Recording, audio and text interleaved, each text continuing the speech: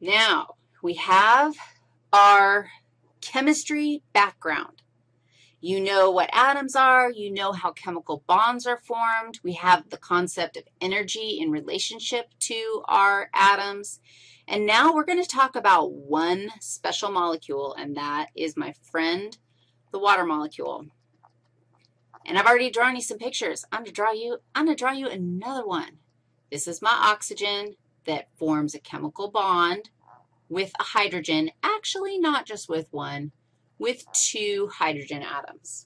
And just keep in mind that this is actually sharing electrons. Now, I drew this picture just like that on purpose. So tell me, why? What did I draw? What's weird about this chemical bond? Is anybody like, dude, this is not an example of a covalent bond? Why not? Who's hogging the electrons? Oxygen. Hogging the electrons again. And it hogs both sets of electrons. Now think about this for a second. If oxygen is hogging the electrons, tell me about the charge of oxygen when compared to the entire water molecule. Do you agree that it's pulling the negative charges more closely to it? The oxygen has chemical properties that cause that to happen. It's stickier for those electrons. It hangs on to them tighter. It hogs the electrons, which means it has more electrons surrounding it, which means that it is kind of a partially negative side of the molecule. Do you agree with that? Do you agree that, look at my molecule of water, and we've got the hydrogens on one end, and we've got the oxygen on the other. And the oxygen is hogging those electrons, which means that the hydrogen, they kind of lost their electrons. And so the hydrogen end of a water molecule is partially positive. And that gives you a characteristic of water that's crazy. It's polar. It's a polar molecule. There are other polar molecules in the universe. Water is not the only polar molecule, but water, because it is a polar molecule, that gives it some characteristics that are basically essential to life. If water was not a polar molecule, you wouldn't be here. That would make me very sad because I'm glad you're here. But I wouldn't be here either, so I couldn't be sad because I wouldn't be here. What would happen if I took another water molecule? Let's just throw another one out here just for the heck of it. O. There's another water molecule. And go ahead and label your new water molecule with its partially positive side. Which side was partially positive? Positive. Negative. Do you see anything magical that's about to happen here? The magic is about to occur. What's true about positives and negatives? Right.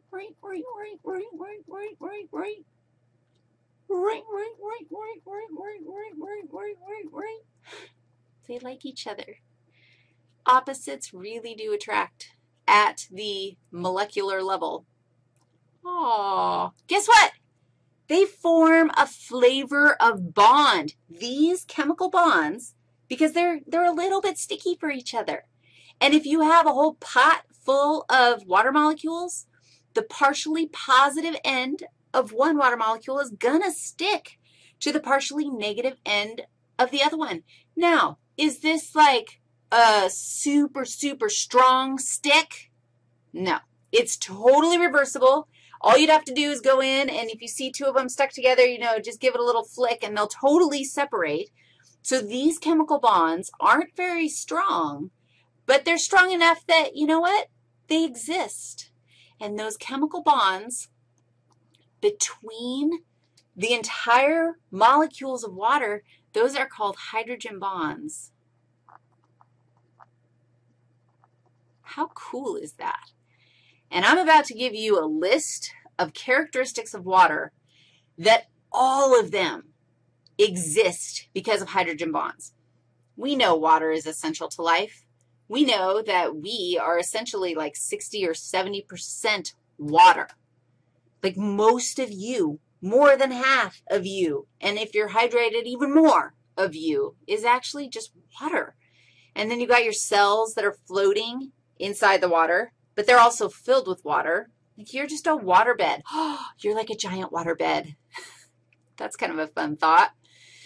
So let me tell you about some characteristics, and keep hydrogen bonds in mind when we're talking about this. Wow, I ran out of paper. Good thing I can go this way. All right, characteristics of water. First of all, water, the temperature does not change. Now, really? Doesn't, yeah, whatever, you know what I mean. This is Wendy style change. I think that's a legit, like, chemistry term for change or a symbol for change. The temperature of water is difficult to change. You have to apply a great deal of heat, fire, to water in order to get the temperature to change. Why? Remember what temperature was? Remember that temperature was just a measure of the molecular movement of the molecules? Water molecules are moving. So a pot of water at, let's say, 50 degrees Celsius, that pot of water has molecules that are moving at a certain speed. They've got a certain amount of kinetic energy. If I put in, let's say, 1,000 calories, that's a measure of energy, of heat. So I'm going to add 1,000 calories of heat to my pot of water. Then, I don't know, I'm going to turn it up to, let's just say it goes up to 75 degrees Celsius with that much energy. And let me tell you right now that these numbers are completely crazy and inaccurate, but I'm just giving you an example so that you can visualize this. Let's add some heat. Let's move these molecules around. They're going to move up to about, 75 degrees instead of 50 degrees. If you took something like alcohol, and this is my Wendy symbol for alcohol. If you take alcohol and you start it at the same 50 degrees and you add the same amount of heat to the alcohol, you're going to be at like 5,000 degrees Celsius. Okay, I don't even know if that number exists, but it's going to get hot. Alcohol does not form hydrogen bonds with each other. And so it's harder to get water to heat up because those water molecules are just going to keep on sticking to each other. Alcohol, throw in some heat, and it's going to start moving around like mad, which is a really interesting thing. Hydrogen bonds mean the water doesn't change its temperature. Hydrogen bonds means more. Water dissolves things well. And this means it's an excellent solvent. And a solvent is okay, so here's a beaker, and here's a solution of water with particles in it. Let's say salt particles or sugar particles. And the water dissolves things really well. If you throw, like, salt into oil, it's going to be harder to dissolve the salt in the oil. Like, it's going to form a little salt pile down at the bottom, and like mixing it in and getting it to dissolve is going to be really hard. Water, it does a great job. Why? Because water can take it's got those little hydrogen bonds that can stick with any polar part of any molecule. If you think about salt, salt is sodium chloride. This is an ionic bond right here that connects these guys, and sodium actually becomes a positively charged ion, and chloride is actually a negatively charged ion. So think about my little water molecule, HHO, except I drew it the wrong way. This is my positive charge that's going to stick to the chloride, and my negative charge is going to stick to the sodium, and it's going to tear these guys apart. It's going to tear those ionic bonds apart and surround them because everything is sticky. And when it surrounds them, that is what dissolving is. So thank you, hydrogen bonds, for helping water be a good solvent. Water is also, oh, this one's a cool one. Water has surface tension.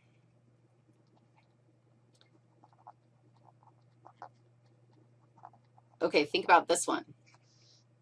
It has surface tension. I'm going to show you a picture of something, something with surface tension, maybe. Who's this little friend? It's a water skipper. And my little water skipper, this is water. It's not like hanging out on some trampoline or something. It's actually hanging out on water. And it's floating on the water. And check it out. Is it sinking on the water like I would if I tried to stand on top of it? No, it's floating. It's actually floating on top of what to the water skipper feels like a solid surface. Why? Because the surface of the water has hydrogen bonds formed between all those water molecules, and you can stand on them if you aren't very heavy. If you're heavy, you're going to sink to the bottom. If you want to know something terrible that you should never tell a small boy child that lives in my house, you can actually, substances like soap break down hydrogen bonds. And so you can take a drop of soap in that water that that little water skipper is like sitting on, and the soap molecules will come in and connect to the water and break those hydrogen bonds apart, and guess who's going to sink? True story. My little friend, the water skipper, is going to be at the bottom of the pond going, what? How'd that happen? Yeah, that's going to be mean. And then you better rescue him and wash him off so he doesn't have any soap on him anymore and stick him in a new pond, because otherwise he's going to die. Don't do that. Okay, that's good. Yeah, that's good. And then here's the other characteristic of water. And again, we're talking about the characteristics of water that allow for life. This one's a weird one. Solid water floats on liquid water. And if you think about that one, that's crazy.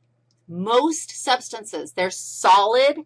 They form a solid substance by making like strong chemical bonds between the molecules, and they become more dense and they sink in their liquid counterparts. Water, solid water, because of the way the chemical bond forms in frozen water to make it a solid substance, it floats. And if it didn't, lakes would freeze from the bottom up. Like they would freeze on top, and then all that frozen ice would sink to the bottom. And then what would happen to all my fish? Dude, it's freezing from the bottom up. And so the fish have no place to like hang out in the winter. And they'd all die every winter.